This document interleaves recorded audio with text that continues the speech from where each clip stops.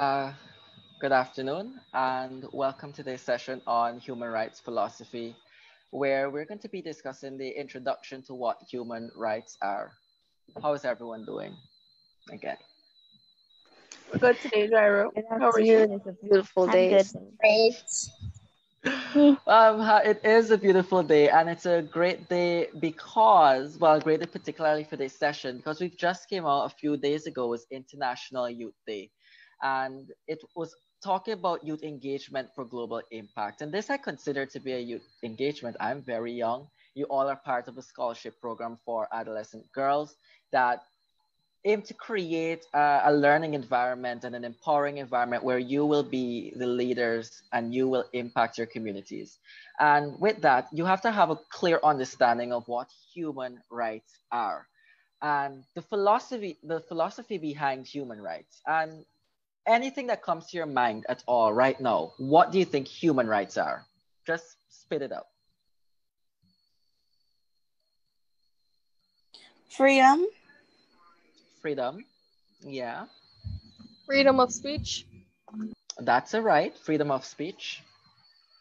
Tatiana?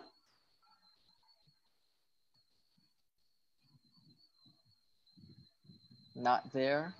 Davia? Kristen? Certain privileges given to us that are enforceable by law. Certain privileges. And I like that you mentioned by law. And that begs a question if all our rights are enshrined by law. And then if a right is not in law, then is it a right? And do we get it? Things like that we have to. Sorry, yes, I see you wanted to comment on something. Kristen?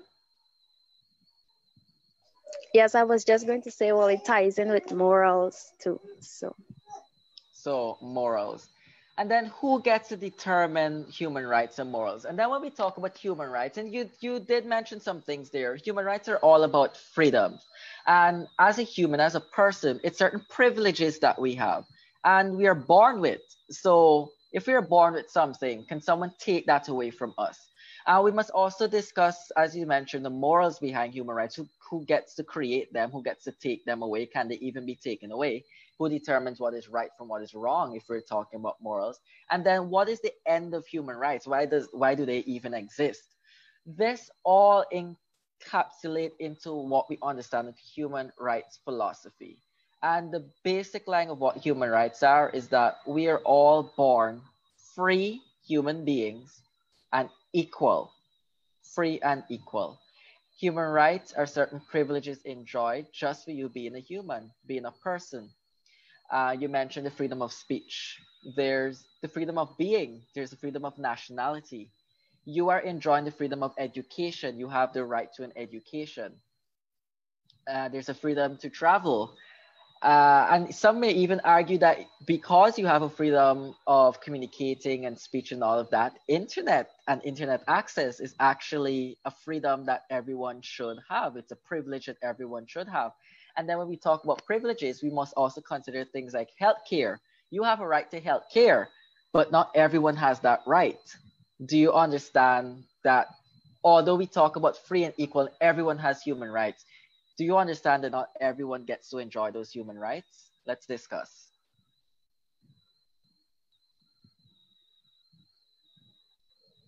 Yeah, in some countries, persons like let's say Islamic countries mostly, persons are not allowed to, especially females, I should say, to dress how they feel, to like who they want to like. And some females are even forced to marry people they don't want to marry. Okay, so infringing on several rights there. They don't have the right to express themselves the way we understand them. So the freedoms to do it, or even decisions. They don't have a right to make decisions over their own bodies like marriage.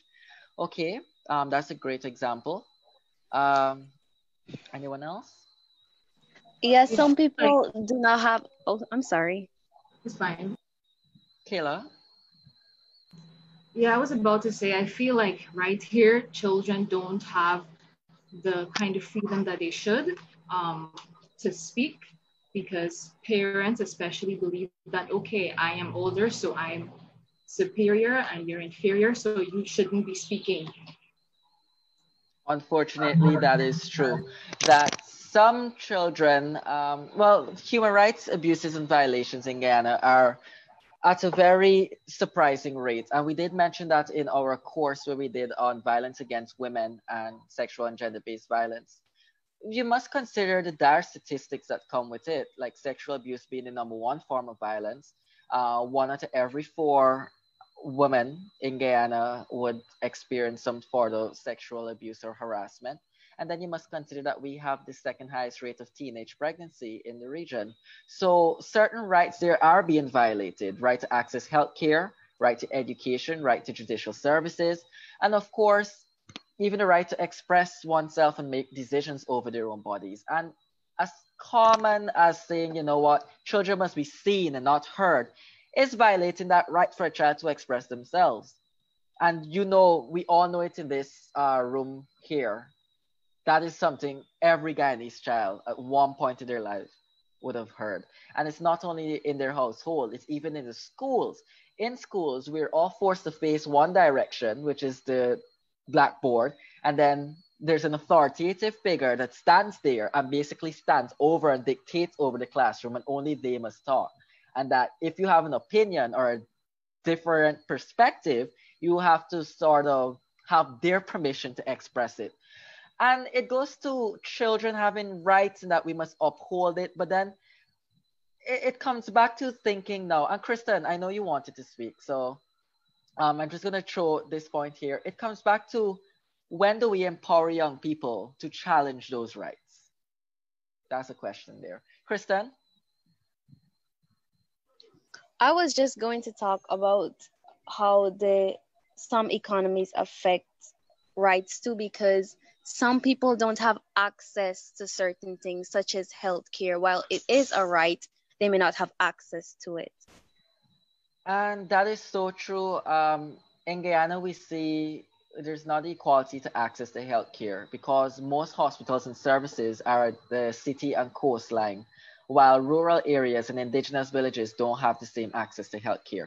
But it's more than just economy, although socio-economical impacts do play a part with who has access, but it's also politics, because in countries like the United States, they have the economy to give healthcare to everyone, but their politics basically prevents that. They do not have public healthcare.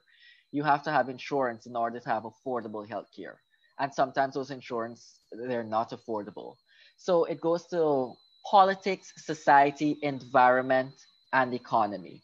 And all of that wraps into the philosophy of human rights. I'm going to show a video, and then I want us to discuss who does not have human rights.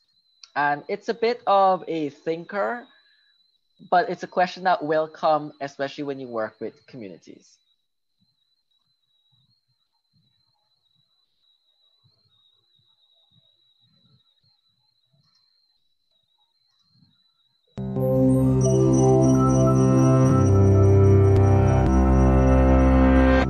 The idea of human rights is that each one of us, no matter who we are or where we are born, is entitled to the same basic rights and freedoms. Human rights are not privileges, and they cannot be granted or revoked. They are inalienable and universal. That may sound straightforward enough, but it gets incredibly complicated as soon as anyone tries to put the idea into practice. What exactly are the Everyone, I'm going to pause the video. Can you hear it? Yes. Yes. Yes. Oh, Yes. sorry. Sorry. Okay, playing again. the basic human rights? Who gets to pick them? Who enforces them, and how? The history behind the concept of human rights is a long one. Throughout the centuries and across societies, religions, and cultures, we have struggled with defining notions of rightfulness, justice, and rights. But one of the most modern affirmations of universal human rights emerged from the ruins of World War II with the creation of the United Nations. The treaty that established the UN gives as one of its purposes to reaffirm faith in fundamental human rights. And with the same spirit, in 1948, the UN General Assembly adopted the Universal Declaration of Human Rights. This document, written by an international committee chaired by Eleanor Roosevelt, lays the basis for modern international human rights law. The Declaration is based on the principle that all human beings are born free and equal in dignity and rights. It lists 30 articles recognizing, among other things, the principle of non-discrimination and the right to life and liberty. It refers to negative freedoms, like the freedom from torture or slavery, as well as positive freedoms, such as the freedom of movement and residence. It encompasses basic civil and political rights, such as freedom of expression, religion, or peaceful assembly, as well as social, economic, and cultural rights, such as the right to education and the right to freely choose one's occupation and be paid and treated fairly. The Declaration takes no sides as to which rights are more important, insisting on their universality, indivisibility, and interdependence. And in the past decades, international human rights law has grown, deepening and expanding our understanding of what human rights are and how to better protect them. So if these principles are so well developed, then why are human rights abused and ignored time and time again all over the world? The problem, in general, is that it is not at all easy to universally enforce these rights or to punish transgressors. The UDHR itself, despite being highly authoritative and respected, is a declaration, not a hard law. So when individual countries violate it, the mechanisms to address those violations are weak. For example, the main bodies within the UN in charge of protecting human rights mostly monitor and investigate violations, but they cannot force states to, say, change a policy or compensate a victim. That's why some critics say it's naive to consider human rights a given in a world where state interests wield so much power. Critics also question the universality of human rights and emphasize that their development has been heavily guided by a small number of mostly Western nations to the detriment of inclusiveness. The result? A general bias in favor of civil political liberties over socio-political rights and of individual over collective or groups' rights. Others defend universal human rights laws and point at the positive role they have on setting international standards and helping activists in their campaigns. They also point out that not all international human rights instruments are powerless. For example, the European Convention on Human Rights establishes a court where the 47 member countries and their citizens can bring cases. The court issues binding decisions that each member state must comply with. Human rights law is constantly evolving, as are our views and definitions of what the basic human rights should be. For example, how basic or important is the right to democracy or to development? And as our lives are increasingly digital, should there be a right to access the internet? A right to digital privacy? What do you think?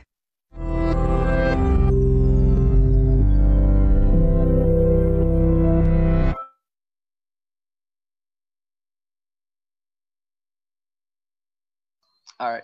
So what is your big takeaway on human rights philosophy? That even though we have all these rights, that you still can't exactly enforce them and have it be punishable, because some things there that I noticed was the right to a free trial. Given the history of, Black people being accused of certain things in America, they never got a free trial and were often prosecuted wrongly. Then I also saw the right to marry freely and start a family. I believe, like, marry who you want. Mm-hmm. While in so many countries around the world, including Guyana, same-sex marriage is still outlawed and punishable. But the thing is that nothing can exactly be done to rectify this because it's not a law, it's just a declaration, even though these are all fundamental human rights. Great takeaway. I love that. As I mentioned, it is a philosophy, it is a concept, but it is mentioned that in some places they've taken it a step further to actually have human rights courts that can enforce these policies and laws. You mentioned right to a free trial. The only example I could think of when you talk about Black persons in the United States was during the Jim Crow era, just after slavery, and even during the civil rights movement, where Black persons were taken and they were not tried; they were just hung by the neck or killed for crimes. And if anyone have read the book To Kill a Mockingbird, you would have like seen a very clear example of what was going on at the time. But it's important to note that our modern understanding of human rights was established in 1948. And that was just 3 years, or yeah, a couple of years after World War II had ended and the United Nations was formed. And in another video, I'm going to show you why those rights were formed, the importance of those, and the importance of that time. Thank you very much for that takeaway. Something else you mentioned. So we don't have the right to marry freely, to have our own families and make decisions about ourselves and sexualities.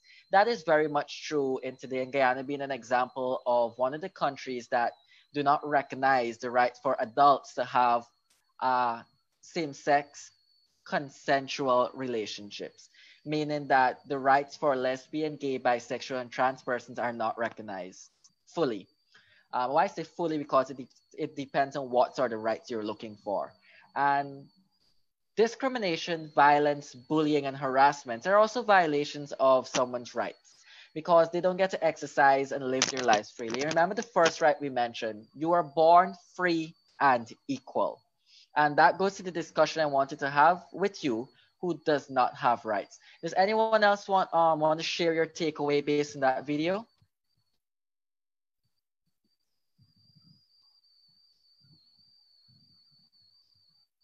All right.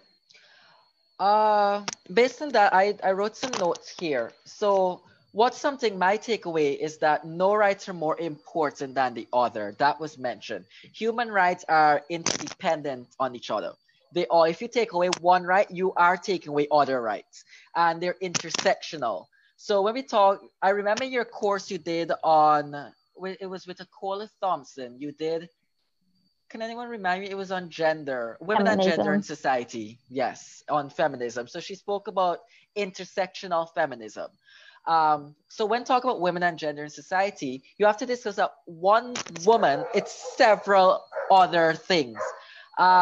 She's a Black woman. She can be a queer woman. She can be a rural woman. She could be an indigenous woman.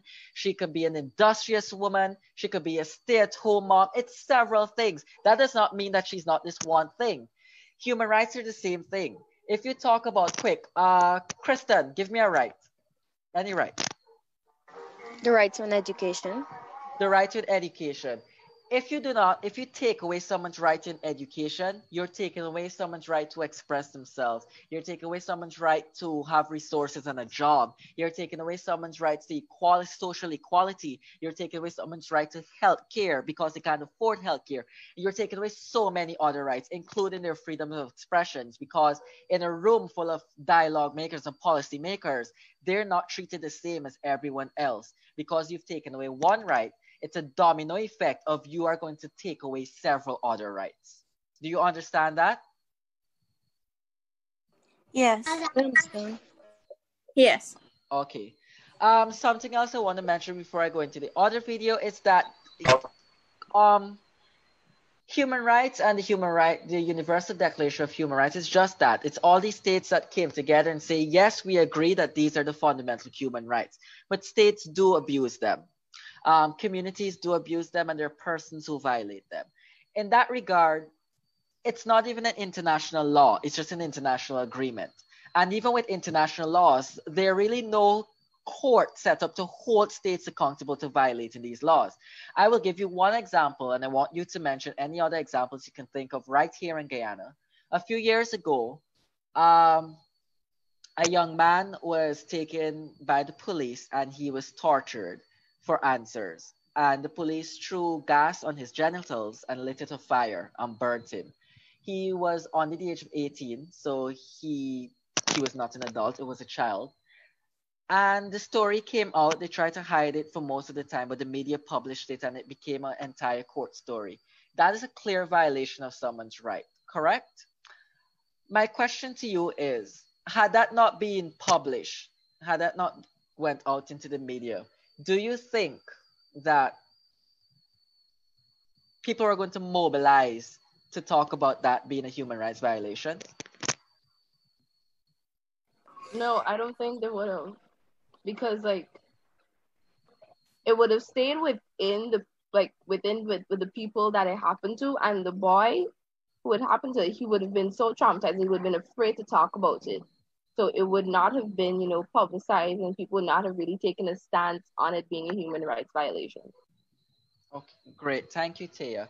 And that is exactly it. And that is why the responsibility of watching for human rights violations and reporting it is all on every one of us. We cannot wait on a court to be established, nor can we wait for the right person or the media to publish it. We must constantly be vigilant on when one person's rights are being abused. And that goes to the entire premise on what the Black Lives Matter movement is about. It's not to say just Black people deserve rights or working towards their rights. It's that we recognize that Black persons are more to disadvantage in their society and communities because of racial discrimination.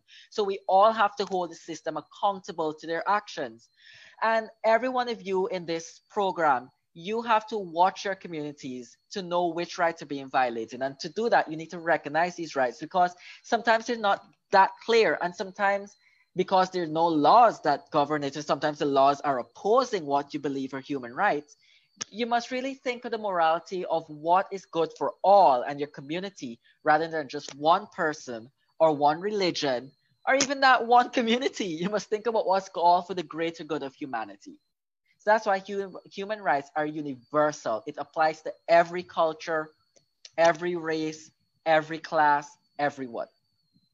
Can you please tell me of examples of human rights violations that you can think of that has happened in Guyana or in the Caribbean? Christy? Jerry, could you repeat the question, please? Okay. Can you think of any human rights violations that happened in Guyana or in the Caribbean region? I think we mentioned a few, but are you talking about besides those? Anything you can think of, any human rights violations you can think of. Freedom to choose who you would like to be with. It's like, for me, that's something I really want them to look past. It's not even just the justice system. It's not the government. It's like people within Guyana, because yes, they're going to pass a law. Sure, you could be with who you want to be with. Anybody violates that right, they're going to be charged. But I think people are still going to violate that right, and a lot of people won't complain because there's so many Guyanese people and Caribbean in general that think it's wrong. It goes against the Bible. They passing down judgment on people, and even though the Bible clearly says don't do that, everybody does that in the Caribbean, or most people, I should say. So that comes to LGBT rights, and since we're on the topic, let me discuss it here. So people like to think that LGBT rights are special rights afforded to just gay people and lesbians and bisexual, trans persons, queer persons, intersex persons, plus. It is a sexual and reproductive right. But here's the thing. We did mention this. One right is not more equal than the other. One group of persons are not more equal than the other. When we talk about LGBT rights, we're talking, and when we talk about Black rights, Black lives, and Black lives matter, we're talking that if we're all supposed to be on one sphere, we must recognize that LGBT persons are treated like this when everyone else is treated like this. We're considering that Black people are treated like this when everyone else is treated like this. We're talking about indigenous people are treated like this when everyone else. The thing about LGBT rights, indigenous rights, Black rights, every other aspects of rights when you hear a movement, including women's rights, is to pull those disadvantaged communities to be equal to everyone else. And in the session that we did when we were talking about women and gender in society and women's rights and feminism, the feminist movement, is that there's no such thing as women being more equal to men or than men. It's about bringing women to the standards that men have been comfortable living throughout their entire lives.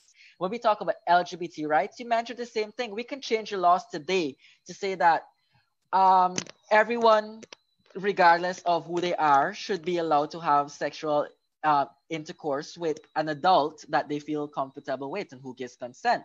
But at the end of the day, you will have a section of society that will still discriminate against them, even though that law is there. We have dozens of laws. We have an entire, is it the Amerindians Affairs Act in Guyana. It's basically an act of law that governs how we treat and how we integrate indigenous persons into general Guyanese society, and yet we still discriminate against indigenous people. We can have all the laws, we have all these laws about gender equality and about parliamentary representation of women on the parliamentary list, and we have about bringing women towards employment equality, but we still harass women and treat them as if they're not equal to us. So that's a very good point you raise, that it's not just about laws and legal change, it's about social change. It's about how we as a community can better understand ourselves. And with that comes education. I always say social development requires social learning, and that's why we have this program. That we all must learn as a society with our different backgrounds, our different cultures, and we must come to the understanding that in order to progress as a society, you have to work towards society by learning about each other and learning differences and finding energy and power in those differences. Thank you very much. Anyone else want to contribute to this piece before we move on to the next video and the next discussion? There is the right to unfair detainment, like no unfair detainment, where like as in Guyana before, like I think like around 2016, 2018, people would oftenly get unfair detainment for marijuana possession, where people would get like years and years for just like a very small amount, which doesn't which shouldn't really be and doesn't really make sense. Like, yes, it's illegal, but such a small amount on a person shouldn't have such a heavy price. Yeah, very much true. And it's not only this small amount, is that we can see a clear difference towards judicial service, but basically what we call justice.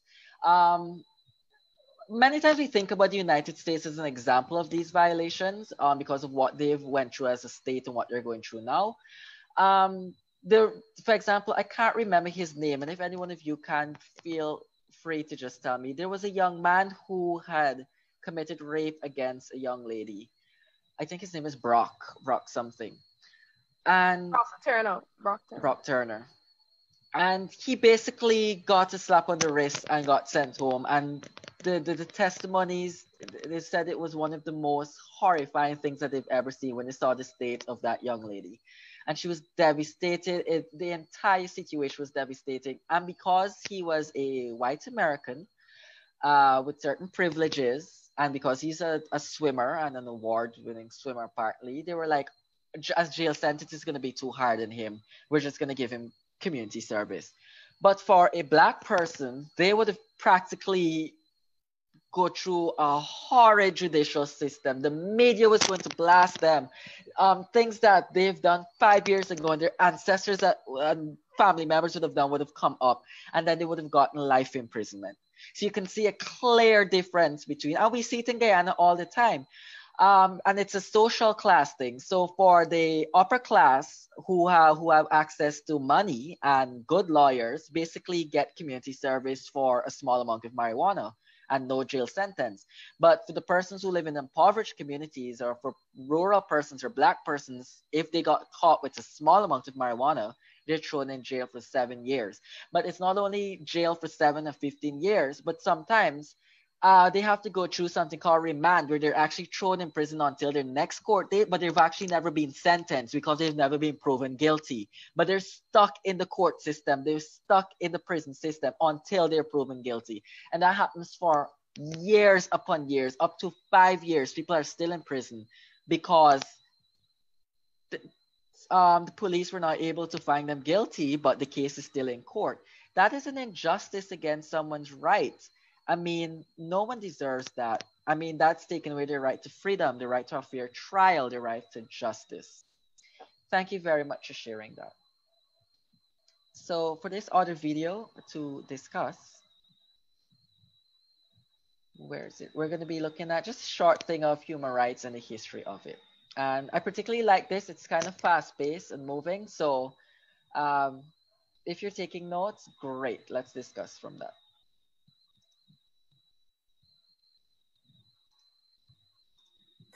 "1948 rings a bell? Hmm?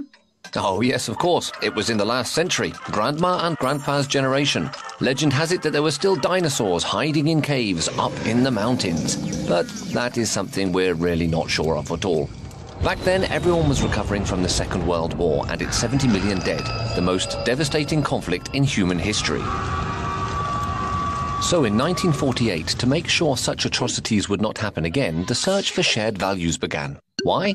Have people unite around a strong symbol, the Universal Declaration of Human Rights. What is less known is that it was adopted by the UN General Assembly and has become the most translated text on Earth. But what are human rights? The rights you are entitled to simply because you are a human being. In other words, everyone benefits from them from birth, without exception or distinction. The idea behind it is that these rights are like needs. They are absolutely necessary to live well. Without them, it would be the law of the jungle, and you'd risk being beheaded if your government didn't like your Facebook status. In the Declaration's 30 articles, there are the civil and political liberties, such as the right to life, the right to vote, freedom of expression, or the prohibition of slavery and torture. Rights are interdependent, indivisible, and interrelated. This means that if a right is not respected, a series of other rights won't be either. If you are homeless, you live in the streets, so you can't sleep. You get sick, you don't go to school, and won't find a job. Violation of the right to adequate housing triggers the violation of the right to rest, the right to education, the right to work, etc. These are economic, social, and cultural rights. Okay, so a great text was agreed upon, but who does what? Well, on paper, the state's mission is to take the necessary measures for the Declaration to be respected. But in reality, there are some very bad students. The Declaration is not a legislative text, it's an ideal. Its name says it all, it is a declaration. Therefore, it is not valid in a court of law. But most states have integrated human rights in their constitution, and therefore, they must guarantee them. You can defend human rights only if you know them. Everybody's role is to ensure they are respected. Collective conscience means that each and every person is responsible for everybody else's well-being. Therefore, we can all get involved, protest against injustices, and make the universal rights ideal succeed.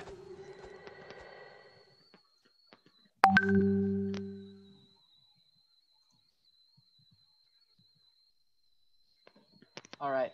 So in that video's takeaway is basically just a brief history of why those rights exist, since you all would be familiar of World War II and how devastating the war and its impact had on in the globe. One example of that would be in Germany, under the Hitler regime, you were persecuted for your religion. So the Jews were killed in thousands. Homosexuals were also killed. Black people were killed. Persons from different nations were killed, and then there was a war surrounding that, and the major violations of the rules of war. So in total, millions of people were killed and millions more were displaced, as in they were moved out of their homes and their rights violated. They couldn't go to the same schools, they couldn't go into certain institutions, and they were forced out of their land. Not only that, halfway across the world, there was another war, another aspect of the war, but same World War II. The Japanese were invading the China and the China Sea. And what they've done is that they've violated what we call a common law of war, which is that actually they didn't violate it, the US did. Okay. Japan bombed Pearl Harbor. You all know of this story. So Japan bombed Pearl Harbor, which follows the laws of war.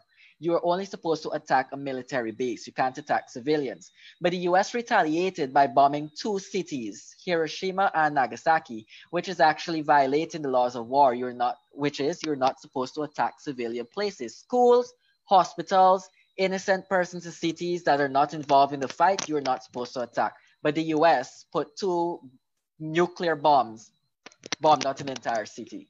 So the wars were very devastating in all corners of the globe. And when it finally ended in 1945, every country agreed that we cannot afford another war and we need to start respecting each other and we need some sort of guiding principle of how we must live in our differences. And that's why in that video we heard that people needed to surround themselves. They needed a symbol that they can all agree to, and that is the Universal Declaration of Human Rights.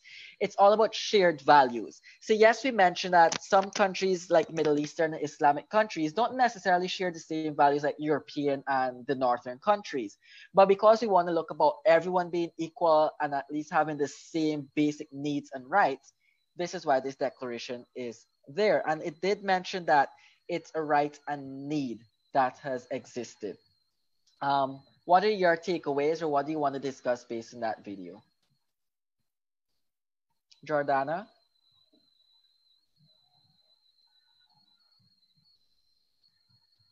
What I took away from it is that it's kind of hard for a regular person like myself to make an impact on changing a law or enforcing a new law because I see something as wrong. I have to have like a bunch of voices backing me up, and probably somebody high up backing me up to actually get the change that I want, because it seems as though it's just like the people in high places that could make these laws. They're like, for instance, if children being beaten at home, as here in Guyana, that's like a norm. And somebody high up, if they're accustomed to it, they don't see a problem with it. I can't do anything about that. Me and all the other people that see a problem with that, we really can't do much against that because majority of the citizens in Guyana accept that, and that person that's in a place to change it accepts that. So that's basically what I took away from that video. Thank you. Thank you very much for sharing that. Anyone else? Good afternoon, everybody. Sorry. Kristen, then Tahila. Yes. So what I took away was when they said that you can only defend yourself if you know the basic human rights. So I think now that it's basically that we have to all educate ourselves, because if we don't know and someone is violating a right, we wouldn't be able to defend or help ourselves, and that we have to look out for each other, because when injustices are happening, perhaps I know a right and someone else doesn't know it, and I can tell them that their right is being violated, that we can start protests against injustices and help each other out. I think that was very important, and I really liked that about the video. Thank you for sharing. And indeed, that is it. And I did mention that we are educating you on your rights, that you're empowered to be part of that change in your community. Because with that knowledge, applying that knowledge, you would be amazed at the impact that you can make. Thank you very much. I love that. That's the takeaway you had. Something I just wanted to mention in the video, she did say that some states incorporate those rights and laws into their constitutions and local laws. Guyana is one of those states. So I can't remember their names exactly. I will share that with you after this session. But the laws are the International Convention on Women and on Indigenous people and the rights of children are directly incorporated into our constitution. So it's considered the supreme law. If we are to go to court, we can actually defend those international law as being part of local law, because we've incorporated directly into our local law, and not just any local law, into the highest law of the land. So Guyana is one such state, as I've mentioned, 1 and 2 of those. Alrighty. Tahila. Hi, good afternoon, everybody. My takeaway would be that the one of the most important things I saw in the video was that the violation of one human right leads to the violation of many other human rights. In the example that they give, if you're homeless and you're living on the street, that's a violation of your right to shelter. And then if you're on the street, then you're not getting rest, then that's a violation of your right to rest. So that was one thing that I took away from the video. Okay. Alrighty. Thank you very much. And I want to go back. Sorry. Go ahead. Sorry. All right. I have a question. So in the video, it said there's a right to housing, right? However, there are homeless people. I mean, it's not always the government's fault if somebody's homeless. It could be your own personal fault.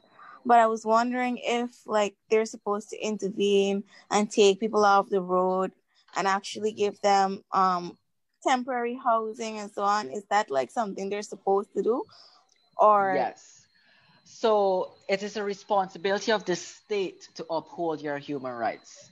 So that includes if someone is homeless, the state must be able to provide some sort of shelter for you. And in Guyana, we have several shelters for homeless persons. They just choose to enact their right to not be there. Some of them. There are many cases where the homeless persons are taken. There's a home in Mahaika, the Hugo Chavez Center for the Homelessness, something of that sort. Um, it can have a capacity of like 80 homeless persons, but they get away. Some persons get away, but there are homes for them. And we have something called the night shelter in Guyana. Um, it's basically if you run away from home or if you find yourself needing temporary shelter, you just apply to the Ministry of Social Protection and they put you there until they can relocate you. So it's the state's responsibility to protect your rights.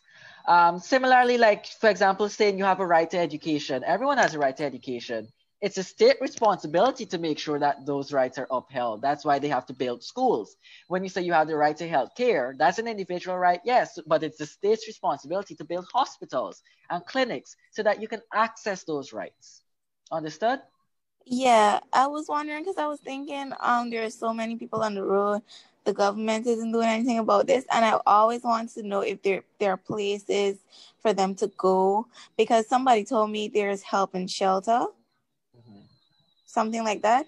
But a lot of persons are infected with TB there, and so persons try not to go there. So I have not heard about that. Help and Shelter it's not government run. It's a non-government organization that has support from the government. So, and it's for women and girls women and children actually, who've been in domestic violence situation and who've been abused and who ran away from home to seek temporary shelter away from their abuser before going to the police and court. But they have a responsibility to make sure everyone that they're keeping is safe from harm and also healthy so that they don't infect other people. But services just like that is not just the government's responsibility to uphold our rights. It's every one of our responsibilities. And we did discuss this that although we may know our rights, someone else may not, and we have to make sure that their rights are upheld. And that's why in this program, we had sessions on sexual and gender-based violence and abuses and domestic violence. Everything to deal with women empowerment and really to address your community concerns. And of course, in your program, you're going to have to develop a community awareness or volunteerism project where you're going to have to address if you see inequality, something that needs to change in your community and work towards it. Because as I mentioned, everyone and every community has something that can change. And it's just for us to be knowledgeable and to create strategies that would be able to change it. That's basically most of the discussion I wanted to have with you. I don't know if there's anything that you want me to touch on. Anyone?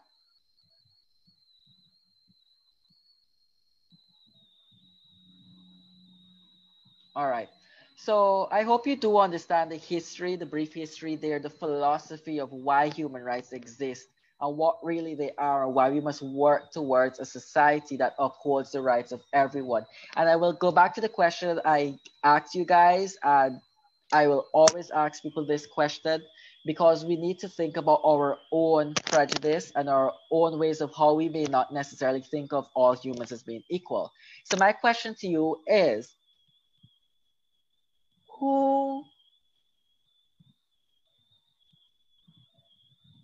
which person does not have human rights or do not deserve rights? I believe that I'll repeat the question for Trinity.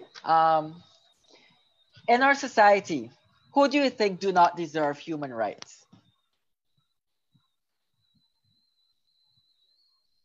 I believe that everybody has rights and to have human rights. But however,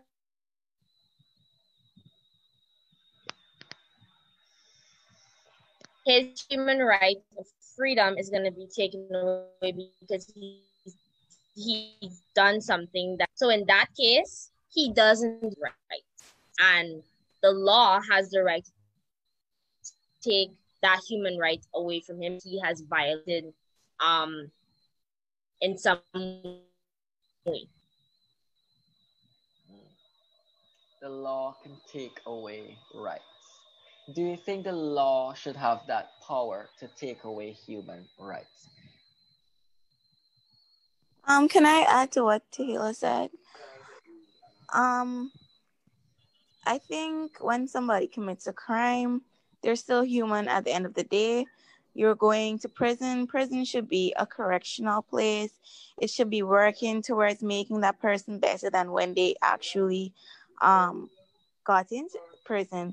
It's as when I see prison like in movies or like those shows about being in prison, yes, you're punishing them, you're taking away certain privileges, phone and that stuff, right?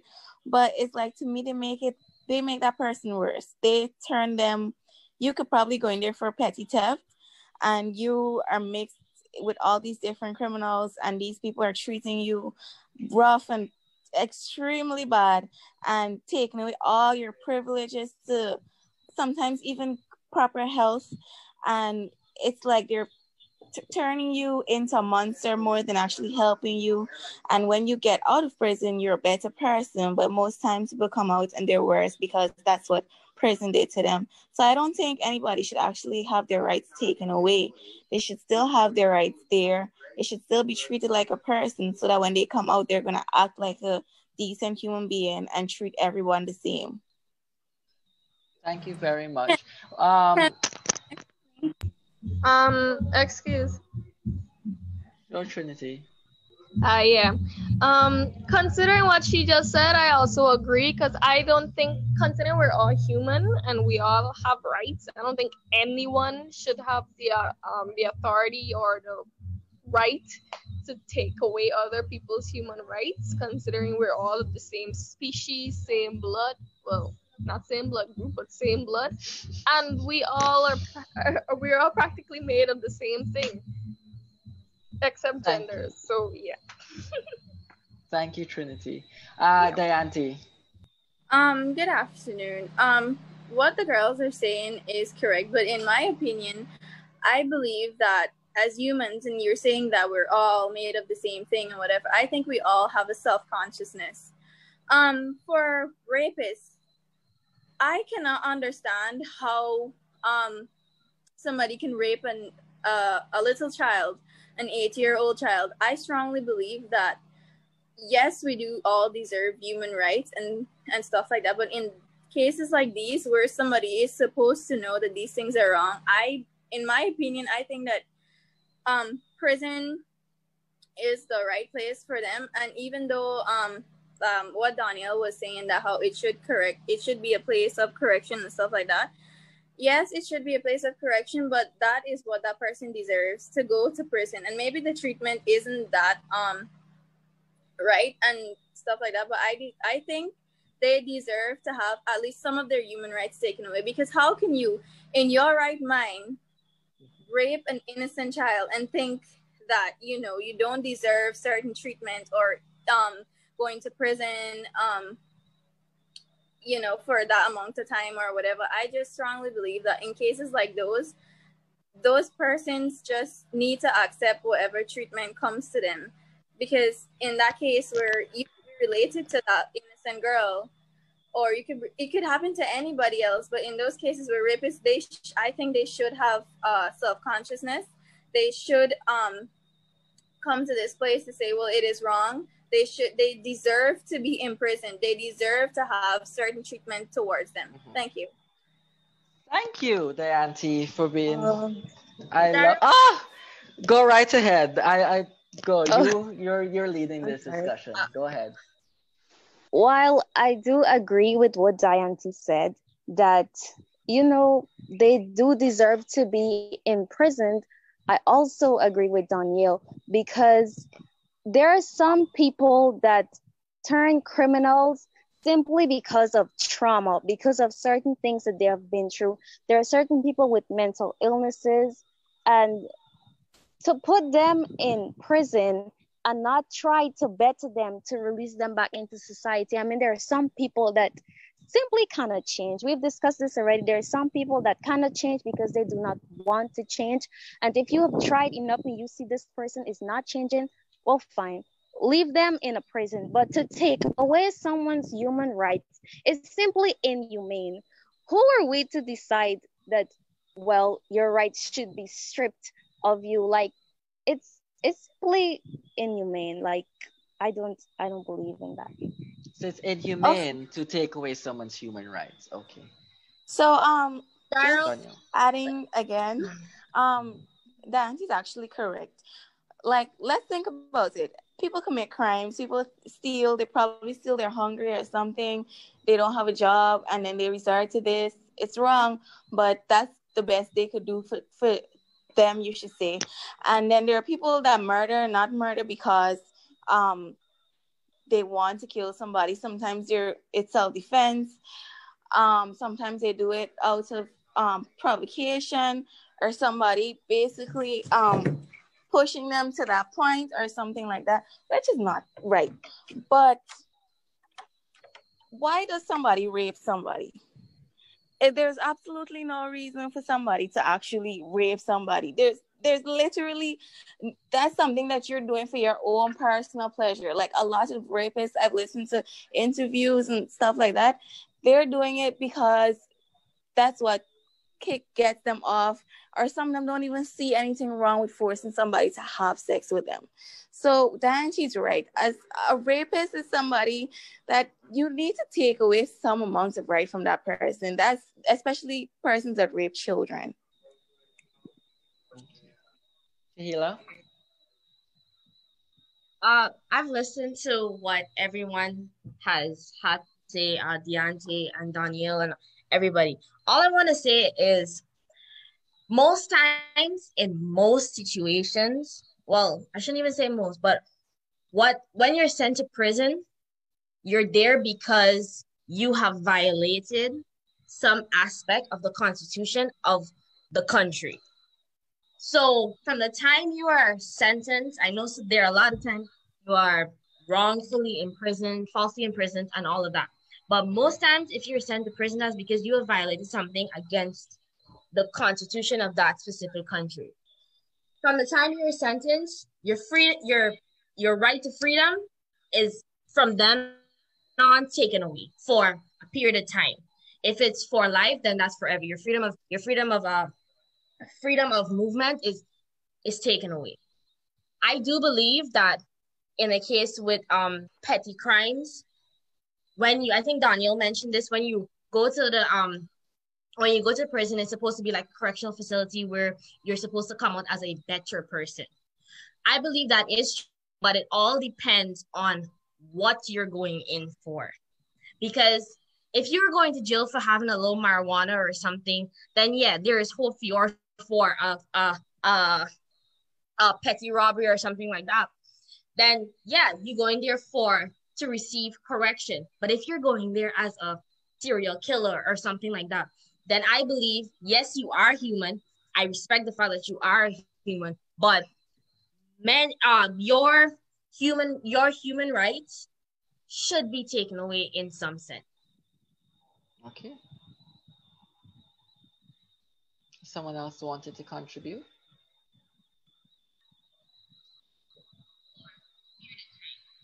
All right. So thank you very much for that discussion. My takeaway based on everything you have discussed, and I wrote some notes here. I playfully wrote Diante versus everyone else, because Diante did come passionate with her views, and they're not wrong. Everyone else's views are not wrong either. Because here's the thing. We do need prison reform.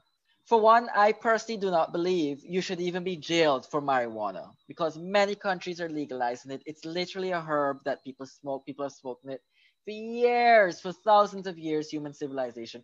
How can you smoke marijuana and how can you criminalize marijuana but not tobacco? So both of them are herbs, both of them are plants that you prepare and you put in a little thing and you smoke it. I don't smoke, but I don't see why people are, being thrown in jail because marijuana has literally never enticed someone to hurt someone else. It's never proved. It was never It's proven. probably because like it causes someone to get high and people and because of like other narcotics and illegal drugs. Get people high, It's like so the you put whole all of that in the same group. That is basically that's essentially why it was made illegal. The U.S. started a war on drugs, and marijuana and fit into what they categorize as drugs. and the thing about Continue. and the thing about it is that the hemp plant is actually very helpful and more sustainable than most like actual like products we use because like hemp can be used to build houses and all these things, but people aren't really getting on it because it comes from the marijuana plant and all of that. So yes, there's a huge stigma against marijuana when really it's actually a very helpful plant. And that is why we look at people who smoke and we throw people in prisons for smoking marijuana because there's stigma attached to it. So that's a whole debate we're not going to go into. Should it even be illegal? However, why I brought it up is because you're right to say that laws, they should make sense. They should come from a sensible place. For example, in another session, we spoke about the cross-dressing law and how ridiculous it was and that it was never really defined and that's why it was thrown out. It was struck down from our laws, the cross-dressing law. Prisons need to be reformed. And to reform prisons, you need to reform the justice system because the justice system does not treat everyone equally, although it should. And law sometimes is not it's not handed down blindly. It should be. Like the literal imagery of what the justice system is, it's a woman who is supposed to be fair, holding a scale. The scale is well balanced because it's fair, and she has a blindfold on because justice is blind. It doesn't look to see who has money, who is black, who is indigenous. It's supposed to be blind. It's supposed to equally be handed down to everyone. But it's not so. So in order to change the prison system, we need to change the justice system. So we need reforms, and I will agree with everyone else. Remember I mentioned it's Diante versus everyone else. And to say that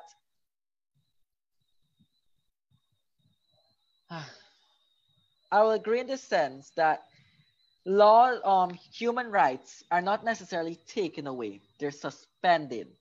And when they're suspended and you're put in prison, it is to develop you into a better person than when you've come. It's supposed to be a reformative social program.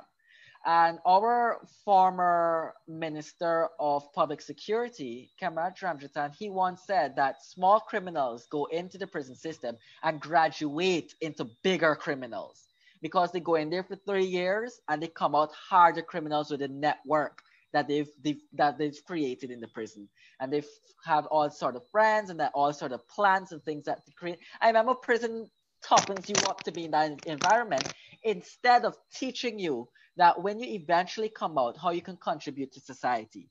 So the point of prison is to take people away from society as a form of punishment. It suspends their freedom of freedom of movement. It suspends a lot of freedoms, but it's not supposed to take those freedoms away. Which comes to the discussion of, do prisoners deserve rights? Do rapists deserve rights? Do child molesters deserve rights? The answer really is yes. Everyone deserves human rights. However, the law can suspend rights. The law should not be able to take away rights. But there are some laws and there are some countries who empower their laws to take away rights. For example, the right to life. There are some countries and some states in the United States that enforces the death penalty. If you've committed a certain act, you're sentenced to death, and that is taking away the right to life. I disagree with that. I don't think anyone, any entity, any state should have that right to take someone's life away. You can put them into prison, let them you isolate them from society, have reformative programs, and even in prison you're supposed to have programs that will still make persons contribute to society, whether it be some prisons do outsourcing services, like there's teleperformance and call phones. Some prisons have that system where the prisoners themselves are the ones you're talking to. Some prisons, they make number plates. Other prisons make documents and stuff like that. Other prisons do like this. So you can still contribute to society while being isolated from society. I don't believe you should take away someone's rights at all. At all. You should not have the right to take someone's right away. Well, And that is something, just not here, that's something that to discuss when especially talking about LGBT rights and why they should have rights. The thing is about rights is that, and even the rights to expression, everyone likes to say, I have the right to express myself. That is not exactly true. You can express yourself as long as your right of expression does not infringe on the rights of other people. So I do not have the right to say that Black people do not have rights. That's infringing on their rights. That's discriminating against them. I do not have the right to say LGBT persons should be killed. That is discriminating against them and harassing them. That is infringing on their rights. I do not have the right to infringe on the rights of other people. And that is why the state should not have the right to take someone's life away. That is why the police are not empowered to just shoot anyone willy-nilly as much as they want to or they can. They don't have that right. Unfortunately, some officers express that. And right now, 2 officers are facing jail time because they've killed someone in Guyana. It came out yesterday in the news. The state does not have the right to torture or to take their life away from someone. And in the case of child molesters, you can isolate them, but they can still contribute in the prison system. And in the case of prison systems and justice reform, the crime must match the time you spend in prison. So something like marijuana, I think does not deserve jail time. Petty theft should not be equal to murder. And that's why in the US, there are categories of murders: 1st degree, 2nd degree, 3rd degree murders. Depending on what the court says, determines how long you spend in prison. So to wrap up the whole discussion, I don't think laws should not be empowered to take the rights away from people. Prisons and the justice system are supposed to suspend your rights, not take it away. It's suspended for a certain amount of time. But for some people, the right to freedom can be for life. And even that, they're in prison and they're still allowed to roam around prison a certain amount of time. So the right isn't really exactly taken away completely. It is suspended and it's reduced. So at the end of the day, everyone deserves rights depending on what they've done, and if that right is reduced or that right is suspended for a time. That does not mean the right is taken away, nor should the rights be taken away. And that goes to everyone, including child molesters. And yes, we had the discussions that they've done something very, very you can't imagine why he would have done that. And that is why I think it's circumstantial. And it is circumstantial for children, For example, in the Juvenile Justice Act of Guyana, children cannot be brought forward and cannot be sent to prison. And they're supposed to be given all sorts of options other than to hold them into child holding centers. And in that regard, it's always circumstantial. You meet the child, you ask the child why they've done what they've done, and you give the child counseling, and you discuss with the child what they think they can do to be better in society. Why aren't adults given that same freedom? Instead of, okay, you're big enough, so you're supposed to know better. You don't know the circumstances of why people do the things they do. So yes, for example, with rapists, and I'm not defending rapists, some persons, they don't hold any remorse at all. That is true. Other people, they were traumatized as children, and they just just because they've been raped, they're completing the process. Remember, we talk about that cycle of abuse. It's not right, but you should meet with them and say, this is wrong. You need counseling. You're going to be imprisoned.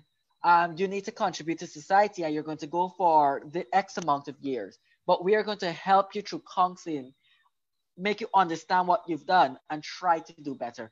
Instead of, you are the nastiest person, we're going to throw you into the prison system, we're going to kill you, we're going to take your life away from you.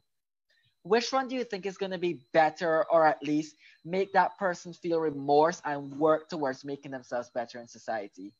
Demonizing them and then taking their lives, which people are going to smile and be, yes, they deserve that for what they've done? Or are you going to work with them to be better? Again, it's circumstantial. It depends Definitely on why working they with them. have done.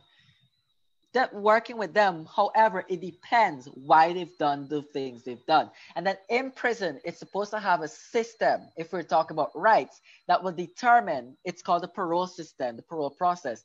Do you deserve a shorter sentence? Do you deserve to be released? Or have you shown no remorse or correction that you need more time in prison?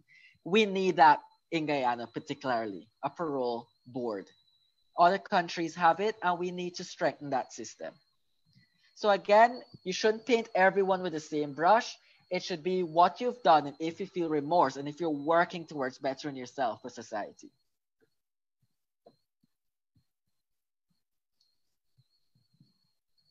Anything else? Anyone want to share? And you can, I always say, you can disagree with me and you can place your points down.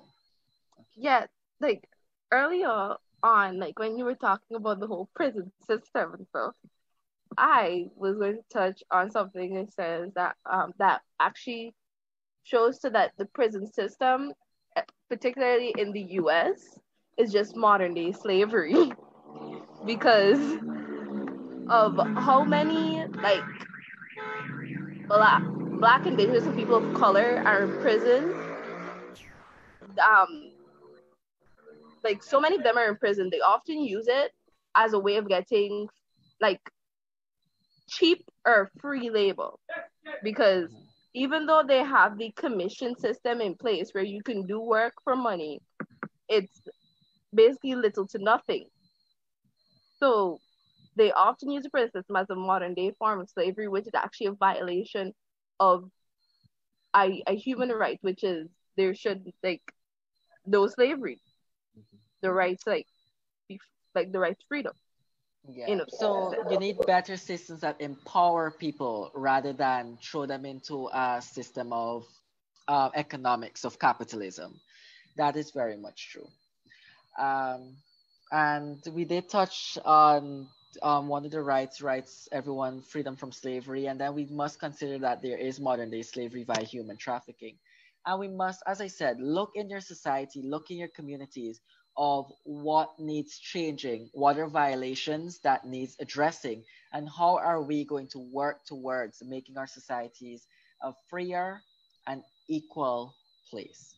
Thank you very much for attending your session on an introduction to human rights philosophy. I'll be taking other questions by form of messaging. You can message me about them, and I'm going to be sharing content, just like the videos and stuff, the links to the videos, so that you may watch and just to have a backup of the human rights philosophy. Thank you very much, everyone. Bye-bye. And thank you, Jairo, for teaching us this last minute. It was very informative for something you just put together. So, well, remember, this is my career. I know I had to compile the information for all of you, but I've been working in human rights advocacy for the past 6 years. And it's a really fulfilling career. And this program is all about empowerment and to empower you, have you educated and be the changers in society. So you two have inspired me to continue the work I'm doing in communities. So thank you for that. Thank you.